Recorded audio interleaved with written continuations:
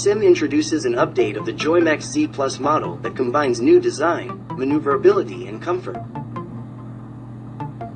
The Taiwanese automotive manufacturer hopes that the 2023 Joymax Z Plus will be more competitive in the market after its debut 2 years ago.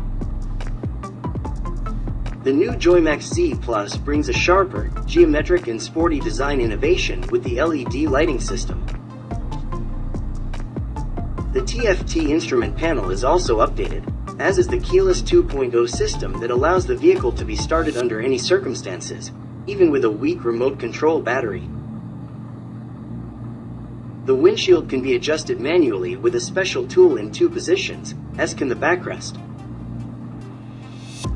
The seat is 737 mm high from the ground, and beneath it is a 48-liter trunk, a strong point for its load capacity of up to 2 helmets. In the glove compartment, there is a USB socket with Quick Charge 3.0 to recharge your smartphone.